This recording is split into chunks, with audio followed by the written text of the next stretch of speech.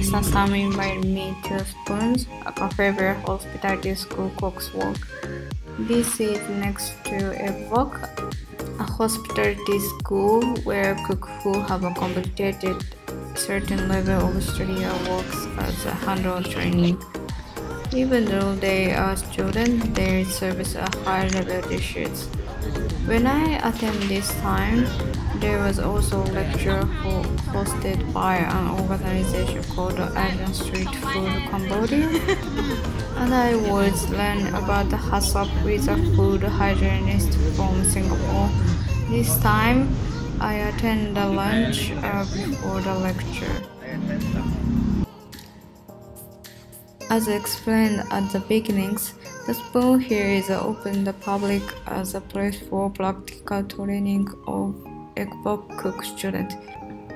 EGBOK was established in 2009. The idea of using a training cafe to enhance the program was from the beginning, but until recently it couldn't be realized. In 2016, 7 years after the establishment, Spoon's Cafe was no longer awaited to open.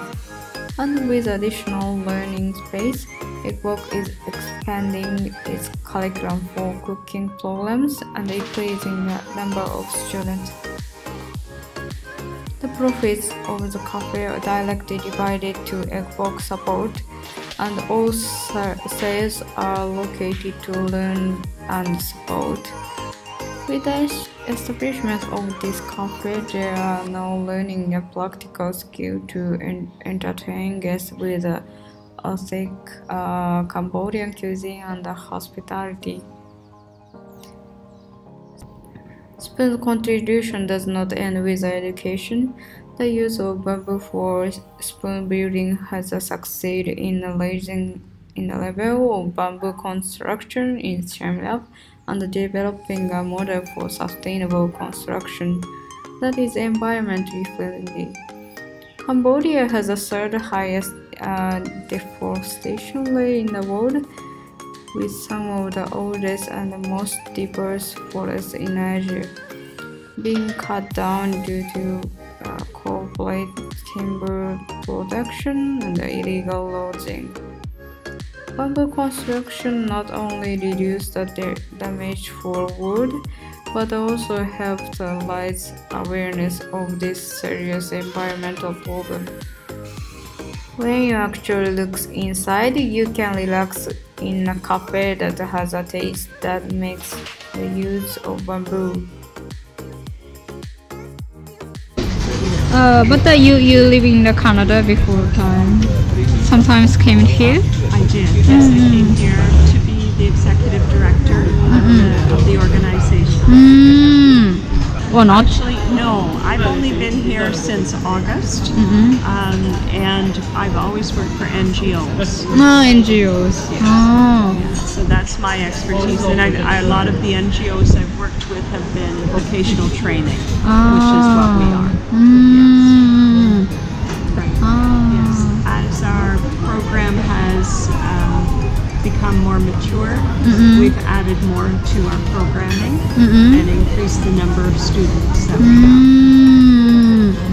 I see. Cool. So the students that come here are 100% supported. We pay for their housing and their education. We give them a bicycle. We give them startup supplies, and we become like a little family to help them get through their studies. Then we help them get their first jobs and established, and we actually continue to help out them a little bit with their housing allowance the first year after graduation. So you moved his attitude and actions. That's right. Yes. So we spend a lot of time with them, teaching them how to be independent and how to budget their money, how to go shopping, how to take care of themselves. Responsibilities, like they have a dorm and they all have rules, and they set the rules. The students set the rules. They decide when their curfew is. they decide what the penalty is if curfew gets broken. And we just help them to learn how to be independent so that when they graduate and work full time, they're probably going to stay here and live alone. So they need to feel confident to do that. I see. And we teach them a lot of the soft skills, like interacting with the customers when they come in. And they also learn English. We send them for English language training.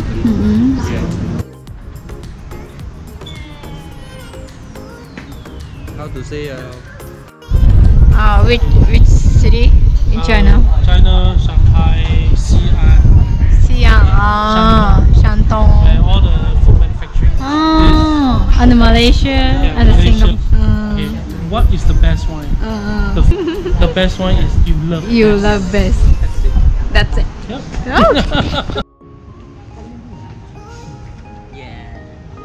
So are you studying here?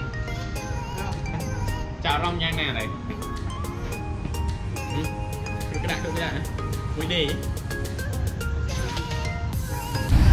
I know some my students will know very well.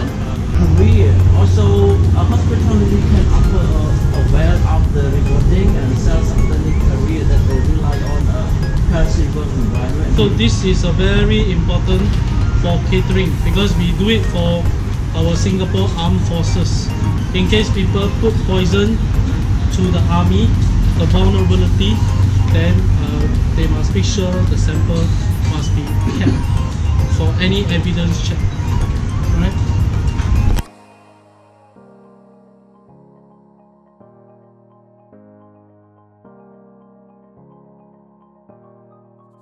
Quy từ restaurant hotel bạn đặt vật mình cha xe máu hay thăm người đi từ giờ bị những cái option này.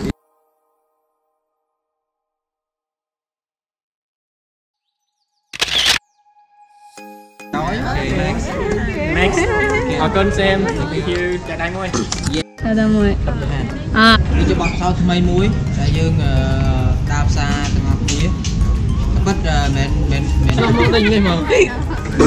Anh nói cho mình đọc nhóm như ban đăng ký ca sum art theo bài ban ngay là sum art ấy. Use your talent, use your knowledge to teach the younger generation. Don't come back to me.